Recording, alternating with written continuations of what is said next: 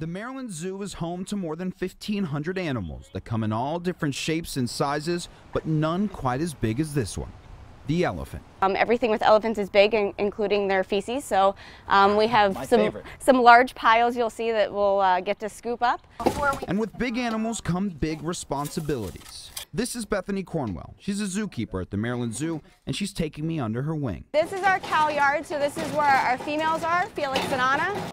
Every morning, before anyone's even allowed inside, she and her team are hard at work cleaning up. And that means poop. A lot of it. Choose your weapon of choice. I'm gonna try the shovel, all right. Armed and dangerous, we dove right in. You'll get some, and usually, yep, there you go. Throw it right in the wheelbarrow. Oh, yeah. Only the first of many. Smells awesome, too. Yeah. You get used to it. Yeah. And from scoop to scoop of the elephant-sized poop. It's a nice one for you. Boom. We slowly made our way around the yard. You got the flies buzzing everywhere. Yeah. Nice. It's even nicer in July. Oh, I bet. Cornwell says it usually takes her team only about a half hour to get everything done. The whole team comes out here first thing, and we're cleaning up the piles, and everyone kind of divides and conquers. With the wheelbarrow almost full, which when it is can weigh up to 300 pounds, it's time for the final step when anything gets full. The big dump. There you go.